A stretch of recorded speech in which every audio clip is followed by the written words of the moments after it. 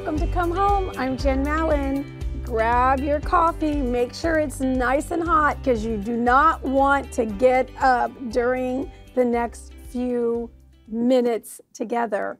Listen, my sisters and brothers, you're going to be really happy that you tuned in for today's program. So I pray you'll spend the entire time listening and joining me as we share a lovely conversation I just had with one of America's leading voices.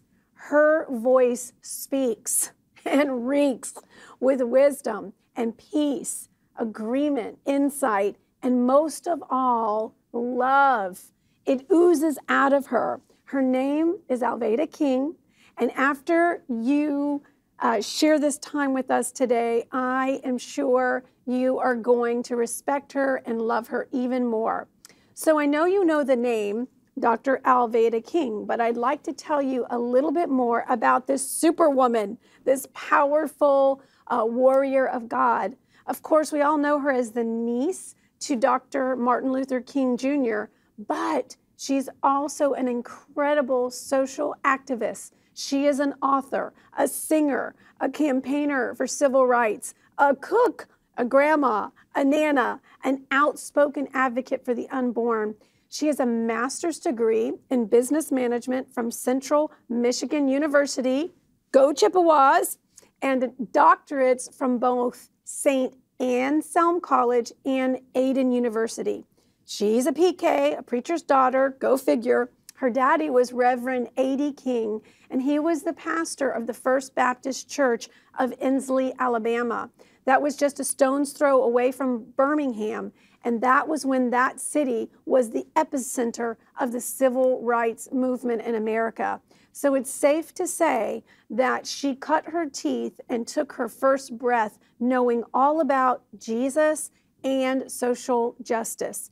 Now, she was also elected to the Georgia House of Representatives in 1979, and she maintained a powerful voice. There's that word again, for peace, shalom, reconciliation among people of all races and beliefs. She's been a Democrat and a Republican. She doesn't really care much for labels at this stage in life, but, and this quote tells you all you really need to know about her. She says, "Today, I'm just a Christian." Well, and I'm sure you'll see this today as we talk together, this Christian sister has supported many other brothers and sisters in the faith on their path of service and to the American people. She lent her voice to Jesse Jackson in his presidential run and to Herman Cain as he ran for president in 2012. And most recently, Sister Alveda lent her voice to President Donald J. Trump in the 2016 election and later became a member of his advisory group, Black Voices for Trump. Alveda's a minister in her own right, an intercessor, and a student and digger of God's precious word. This famous author, Angela Dillard, calls her one of America's most prominent Black figures in American Christianity. As you can see, her credits are lengthy, so I won't take the time today just to list them all. I'd rather you come with me and visit with her and listen to her heart. I invite you to bring your spirit to join with ours today. You're in for a huge blessing. So get comfy and open your heart for this precious conversation between sisters together, sharing a very special time.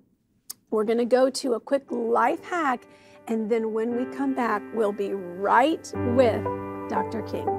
Here we are, brain hacking again. I'm Christy, the soul medic, with Nancy here at Shiloh Farms, and we're so happy you've joined us again today. You, like us, have been hijacked in some ways the last couple of years. There's a lot of fear trying to take over our brains. But we want the love of God, the peace of God to rule in our heart and our minds. So today we're going to talk about how to reset your brain. Yes, because what people don't realize is that there is a heart-brain connection. There's a bundle of nerves that transcend from the heart and dump right into the middle of what's called the deep limbic center of our brain. That's the emotional seat. And that surpasses the blood-brain barrier. There isn't any barrier. So whatever you bring in your heart ends up in our emotional center, in this deep limbic system. And as we know, the soul is our mind, will, and emotions. So when biblically it says guard your heart, then there's a reason for that. It is our heart receives things as well as it sends it. So we want to watch what we're receiving so that we send the right things into our mind, because our mind is this massive CPU that brings in all of the signals from all of our gates, and our heart is a gateway. Yes, it is. You know, I know that you want to be emotionally and spiritually healthy. So look at this little line I put here. There's a shift here between remembering who you are in Christ and forgetting who you are. And on this continuum, the way you get to be really healthy emotionally and spiritually is to have Jesus Christ at the very center of your heart. And when He's at the very center, He will help you remember who you are, because He designed you and He made you, and He wants you to live out of the heart that He gave you. So we're going to talk a little bit about how to bust some of these automatic negative thoughts.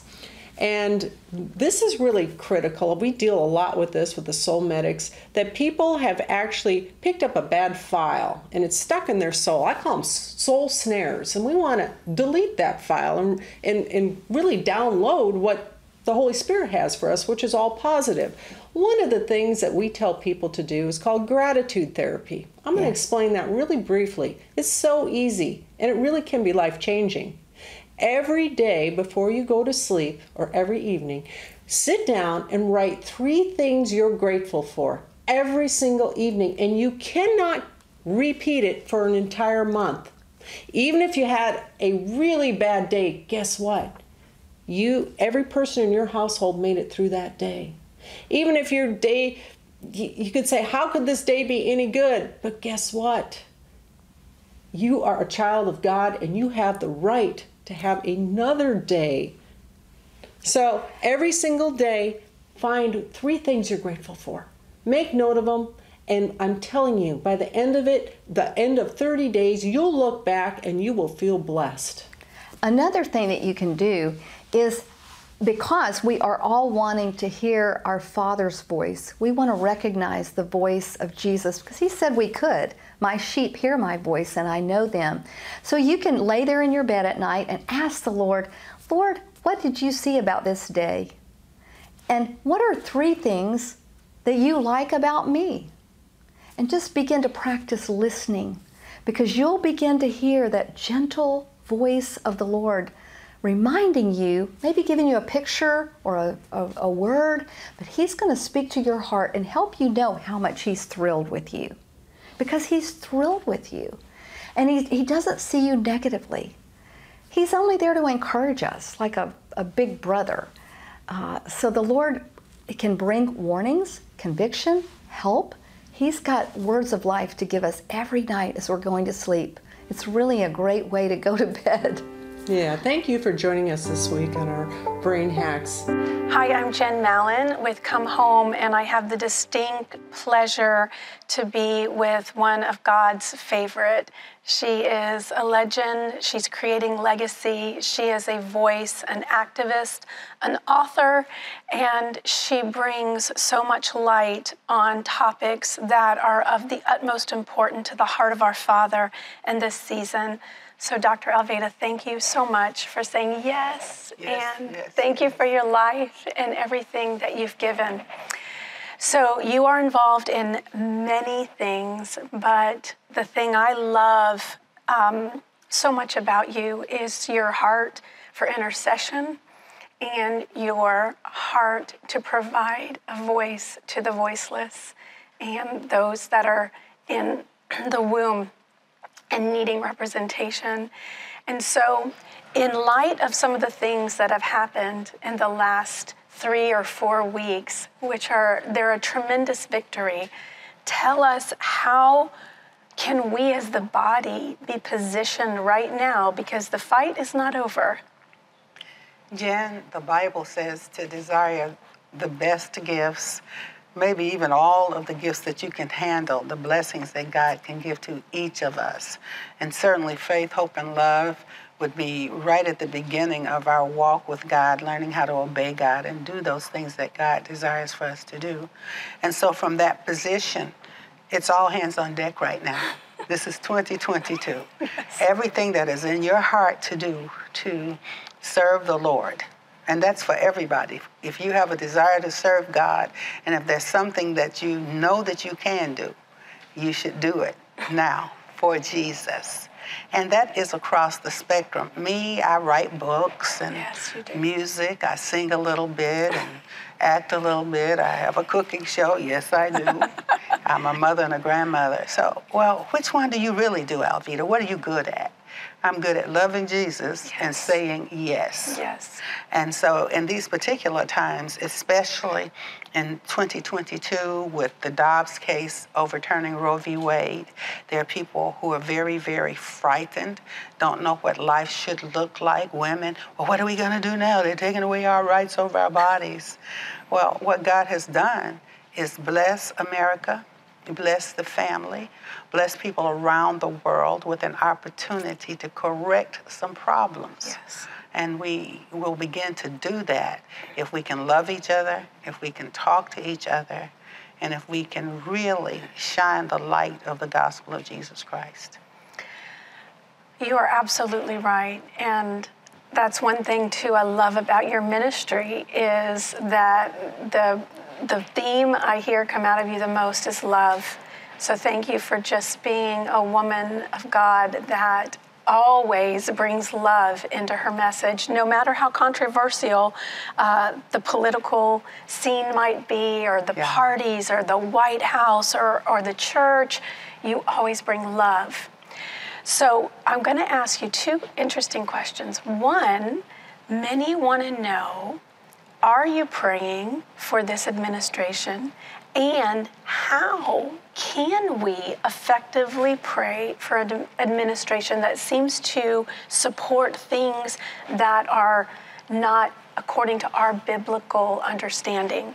There is a powerful and beautiful scripture.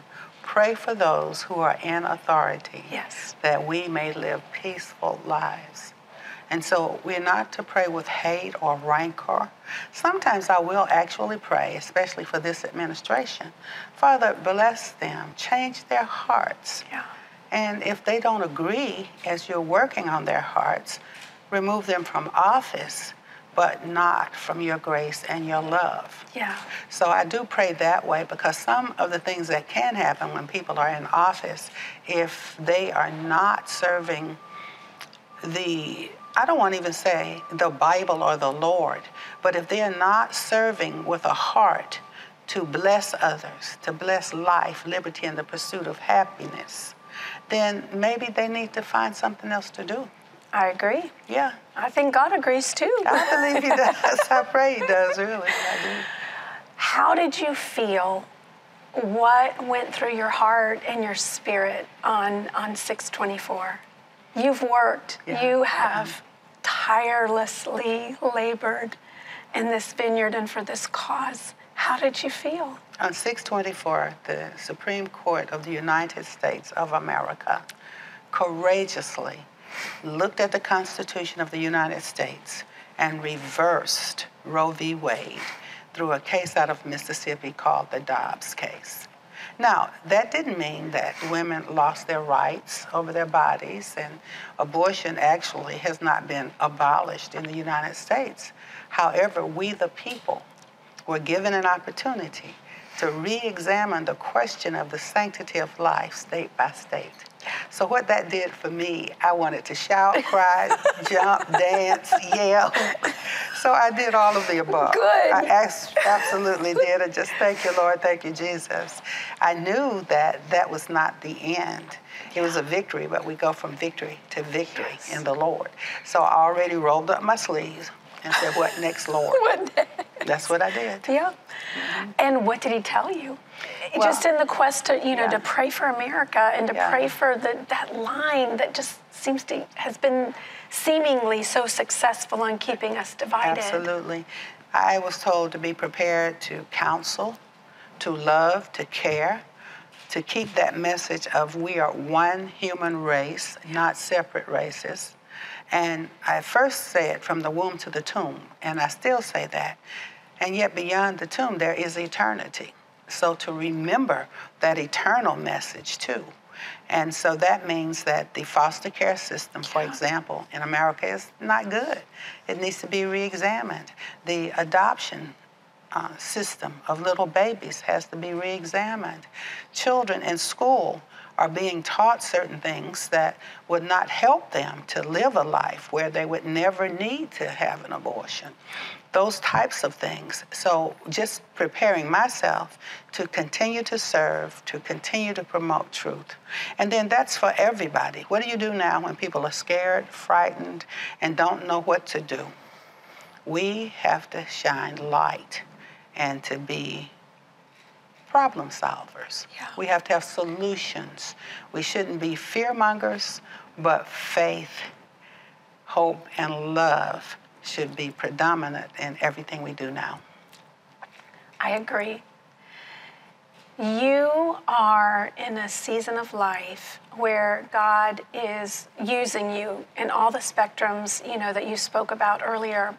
He's also using you to raise up another generation of warriors and impart and speak into their life. So what is one of the greatest lessons that you've learned in your life that you feel compelled to share, impart, teach? I have learned, and I'm 72 years of age now, and people have said, well, your next birthday, your 72nd birthday hasn't come yet, but I was in my mother's womb for 9 months, so I count that time. And so sometimes at my age, if I want to be tired, or if I'll just sit on the porch and pray for people and let the young people do it. I'm reminded that many of the Bible servants were 80 years old before God could even use them. And so, but they kept relationships with the young people. Paul and Timothy is a beautiful example. And so keeping relationships generation to generation, remaining relevant, and just be available, to be available. And if we are available and in prayer, when we listen to the will of the Lord and God is guiding us, Proverbs 3:5, trust in the Lord with all of your heart and lean not to your own understanding. In all of your ways, acknowledge God and God will make your path straight.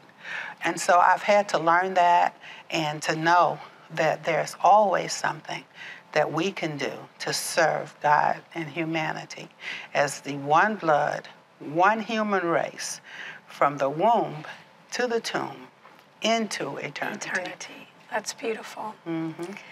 If you got to go back and have a conversation like this with the 21-year-old Dr. Alveda, what would you tell her? I would tell 21-year-old Alveda, because at that time I was reading the Bible. I wore a cross around my neck. And then I went into some years where I had abortions and willfulness, and I went away from God and came back to God in between 1983 and 84. I would say to that 21-year-old, build on the foundation that's already in your heart.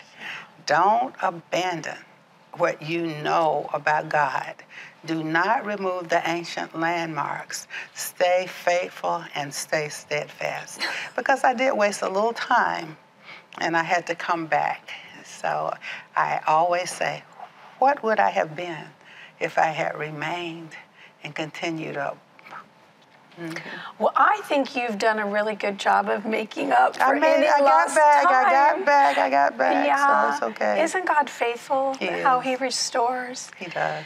So you have been an influencer, a warrior for those in the womb. You have changed culture. You have been a repairer of the breach. You have crossed lines. You have done just epic things because of your obedience. And like you said at the beginning, saying yes. Yes. Okay, Lord, if you're crazy enough to ask me, I will do it. I'll do it. I love it.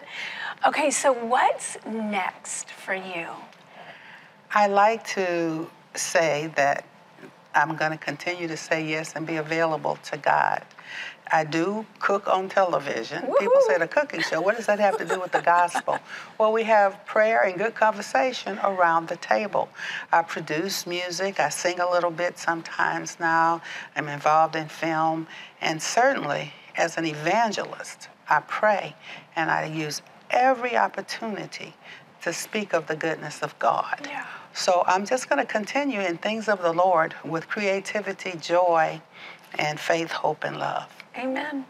You know, God trusts you a lot, and He has thrown you in a shark tank. And so many of the things you're doing right now, they come with a lot of opposition. Yeah. So how are you graced in that environment? How can you help other people that God's raised them up and they feel like they're the only one in that mountain of influence?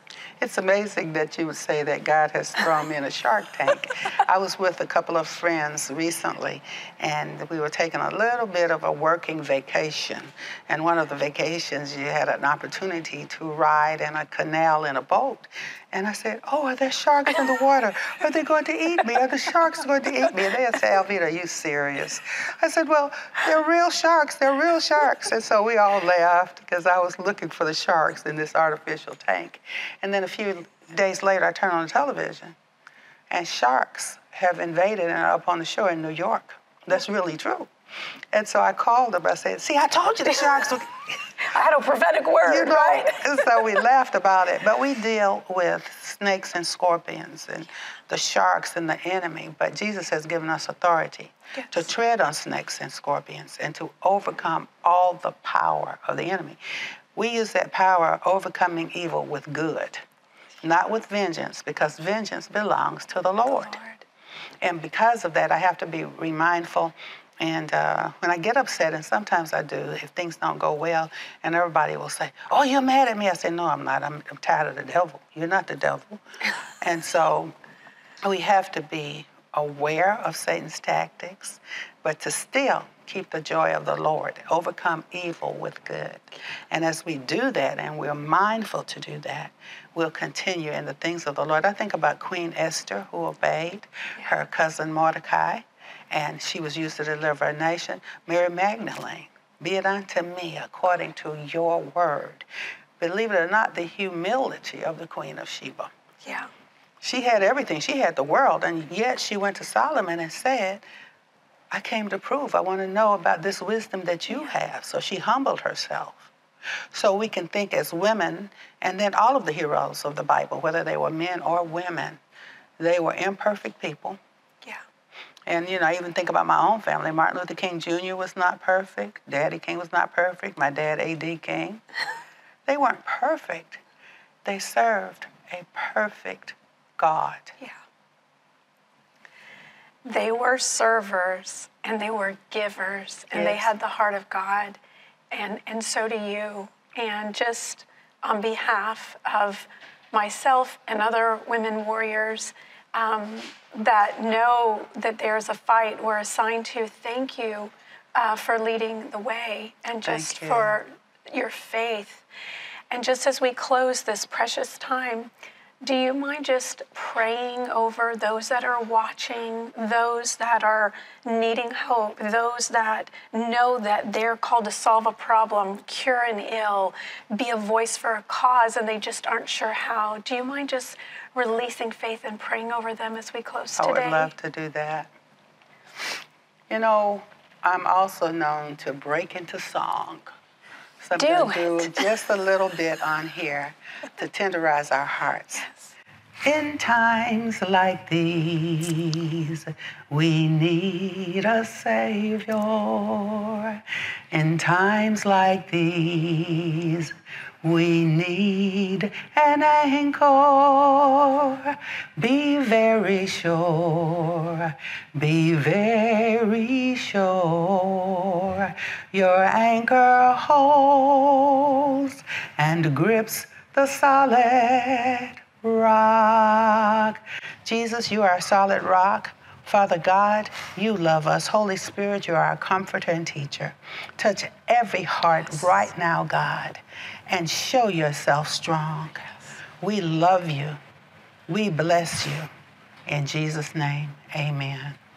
Amen. Thank you, precious woman of God. I'm so excited. You're at the very beginning of what God has for you to do. Thank you. Thank you for this time. Thanks, Jen. Okay. Well, I love that she broke out in song. That's one of my favorite things. You know, my grandmother used to say, pretty is as pretty does. And her actions, her heart, her love for the Lord is so pretty, and that came out. It will definitely go down in history as one of my favorite interviews. What an honor that the Lord allowed me to do it. Remember when she said she's neither Republican or Democrat, she's just a Christian indeed, as if there's any such thing, right? Well, as you saw and heard, Alveda King's journey has taken her so many places and has seen her to be involved in so many efforts to bring the Holy Spirit into so many situations with so many people from so many walks of life. What they all had in common has been they're all children of God. Alveda has said about the people she served and worked with, none of them were perfect, but they served a perfect God. And here's something else that she said that I dearly love and agree with. I pray that all polar opposites learn agape love and live together as brothers and sisters, or perish as fools. Isn't that something that we should all learn? Agape love, unconditional love, and how to live together at peace with all men as far as we can do. But what I hope you heard the loudest is her call out to all of us to bring everything, all of our blessings, talents, and gifts, our callings that God has invested in us, to get up and serve Him now. Let me remind you of what she said. It's all hands on deck right now. It's 2022, and if you have a heart to serve God, bring everything you have. If you have a desire to serve God and you know you have something you can do, you need to do it, friend. Dear sisters and brothers, that's a word for all of us right now. Alveda King Ministries today is one of the loudest voices bringing prayer and intercession by the body of Christ. She uses her voice to speak out about important things that need a voice like hers. Critical race theory, crime in our cities, landmark Supreme Court decisions, overturning Roe versus Wade, and much, much more. What an honor, what a joy. I look forward to interviewing her in the future. Thank you for being a part today. Come home, and I'm Jen Mallon.